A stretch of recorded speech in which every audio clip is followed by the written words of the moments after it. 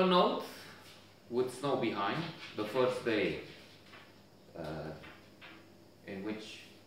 on which I can do these notes with such a wonderful background, snow. But after a bad blizzard. So I'm going to talk a little about două lozuri, two lottery tickets, so to say, and Visita, the visit by Luca Caragiale. I mentioned in some other notes on Caragiale, some notes on O Scrisoare Pierduta, a lost letter, and then I think I have just one at this point, maybe a couple, on Noapte Furtunoasă, a stormy night.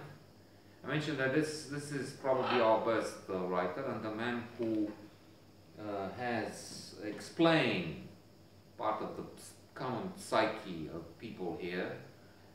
He has used satire and humor to make us laugh at our common mistakes. There's the influence of Turkey here with bakshish, with some corruption, with the ways of the East, the ways, medieval ways, still here because, well, we had communism which prevented any sort of progress, in fact sent people backwards some 50, 100 years.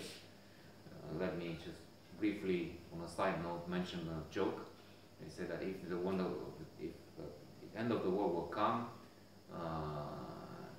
and it's more appropriate for the communist days, but still there, we still have this time gap. If the end of the world will come, the American president, today Trump, we hope it will be over soon, 4 years maximum, and the Russian president, Putin, will be there for another 30 years maybe, will come on TV or national television and say, well, don't worry, but at least we have the spaceships and we can leave the Earth. At the same time, the Romanian president comes on TV and he says, don't worry, we're at least 50 years behind. It used to be 100 in the punchline, which basically means, you understand, it's the end of the world will come later. We still have 100 years because we are behind the rest of the world such a long time. Now, in Caragiale, indeed, we have he exposes some of these failures, but I can also say that we're catching up with the rest of the world, and I see French people at the French lycée where we have to go. My daughter is there. Plenty of bad habits, people sitting in their car with an idle engine running at 21 when there are 21 degrees outside. The car is sitting, not moving, and the engine is running because the woman or the man inside from the embassy at times wants to have 21 degrees provided by the car, polluting the atmosphere, careless of the environment, while she can have 21 degrees just by opening the doors or the windows. So there are bad habits which we can witness, we can find in civilized countries, or people from advanced economies, again, civilizations, advanced civilizations, coming here behave worse than the most primitive of ours, so to say.